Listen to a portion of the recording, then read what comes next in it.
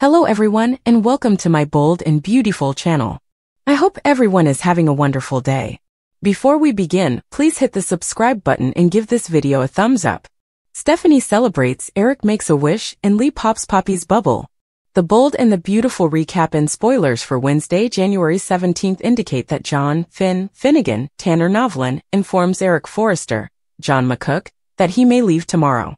Lee Finnegan, Naomi Matsuda, attacks Poppy Nozawa, Romy Park.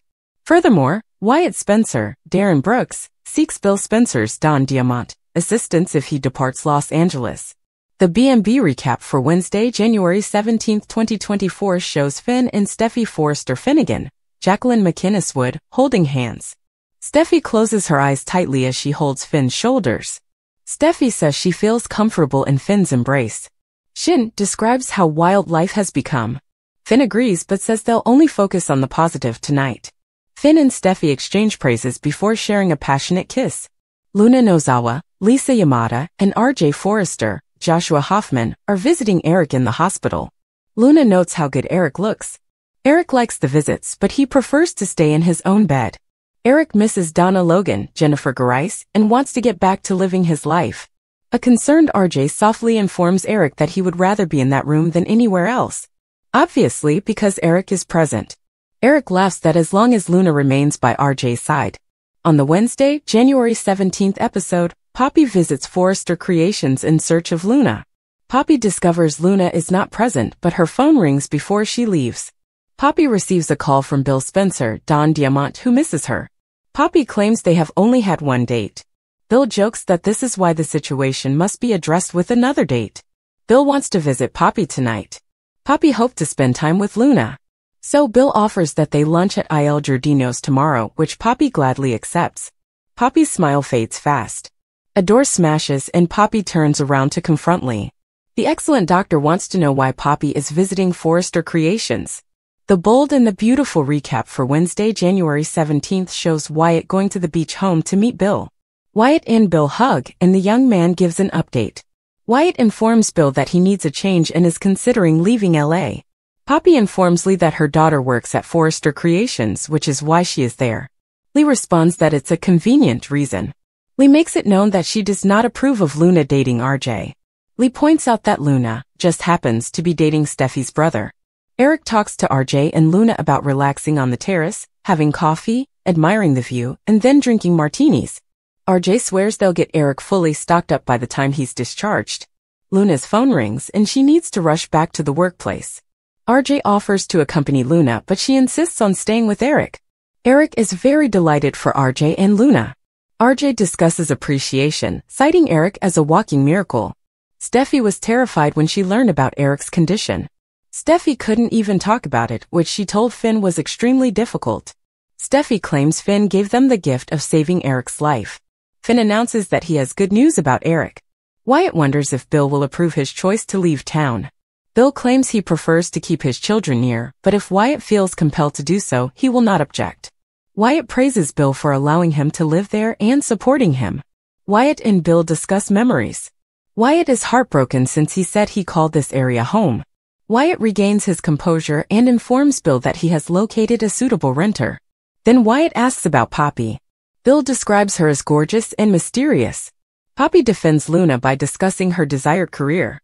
Lee claims that the moment Luna arrived inside Forrester Creations, she set her sights on RJ. Like mother, like daughter. Lee refers to Bill as Poppy's new sugar daddy. RJ wants to know if Eric is being treated well in the hospital. Eric compliments Finn, calling him a brilliant doctor and a beautiful person. But Eric does not want to meet Finn again in a hospital setting. Finn reports that the entire medical team is impressed with Eric's progress. If everything goes well, Eric will be home as soon as tomorrow. Steffi leaps up and down. She hugs Finn and sheds joyful tears. Returning to Lee and Poppy, another surprise is dropped. Lee knew about Bill before Poppy said his name on the phone. Lee refers to Poppy and Luna as gold diggers. Wyatt wants to know where Bill met Poppy. Bill tells Wyatt at a music festival, which confuses the younger Spencer. Bill recounts Wyatt the account of the first time he saw Poppy. Bill also shares a few things from that night with Poppy. Bill was drawn to Poppy's free-spiritedness. Bill acknowledges to Wyatt that Poppy made an imprint on him that he will never forget. Poppy slams Lee for creating a villain version of herself. Lee has not changed her mind regarding Poppy or Luna. Lee mocks Poppy and brings up her gold-digging loves. Lee believes Poppy is just searching for a lonely, affluent sucker. Lee says that she will not rest until Poppy and Luna are gone. After Lee departs, she almost phones Bill, but Luna enters. Poppy informs Luna about Lee's gold digger charge. RJ informs Eric that while he has come a long way, he must be patient. Eric does not want to be patient. Eric wants to live. Finn and Steffy interrupt their visit. RJ alerts Shin that Eric is becoming restless. Eric expects he'll be in the hospital for a while. Eric is pleasantly surprised when Finn informs him that he can be discharged tomorrow. Wyatt wonders how Bill felt when he saw Poppy after all these years. Wyatt inquires if Poppy recognizes Bill. Of course, Bill assumes that everyone remembers him. Wyatt says that Bill and Katie Logan, Heather Tom, may not have worked out because Poppy is the appropriate lady for them. Poppy and Lee complain about Lee. Poppy informs Luna that she has dated wealthy guys, but there has never been any targeting. Poppy giggles as she imagines Lee's reaction when she discovers she was with Bill over 20 years ago. Wednesday's program ended with Eric expressing his gratitude at being released from the hospital. Finn, Steffy, and RJ circle Eric while they discuss their miracle. Eric raves about Finn being a hero. Finn advises Eric that he has had an emotional and tough process. Eric honestly didn't expect to make it this far. Eric becomes quite enthusiastic as he imagines feeling the ocean wind and the sun on his face. Wyatt gives Bill some sound dating advice. It feels lovely to be protected in your arms. Steffy sighed as Finn hugged her tightly. Finn assured Steffy that the rest of the night would be spent focusing on the positive aspects of his marriage to the most beautiful, amazing woman on the planet. Steffy returned the praise, thanking Finn for giving her and her family the most profound gift, saving Eric's life. Finn informed Steffy that Eric will be discharged the next day.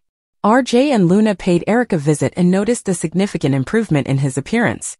Luna grinned and mentioned that Eric had that twinkle back in his eyes. Eric grumbled that he preferred to stay at home in his own bed. RJ told Eric that he would be discharged as soon as the physicians determined that it was the best course of treatment. Luna received a text directing her to return to the office, but she persuaded RJ to stay and continue talking with his grandfather.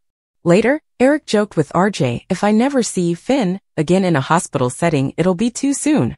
Shortly after, Finn and Steffy entered the room, with Finn informing Eric that he would soon be returning home. Eric praised Finn for saving his life. Eric was looking forward to feeling the sun on his face and the breeze from the water. Poppy dropped by Forrester's design office to visit Luna. As she entered the room, Bill contacted Poppy on her cell phone, and her face brightened up. Bill informed Poppy that he missed her, but Poppy said it was impossible because she and Bill had only had one date. "That is the problem. We need to fix that," Bill replied. Poppy finished the call by promising to see Bill for dinner the next day, and Lee entered the design office, closing the door behind her.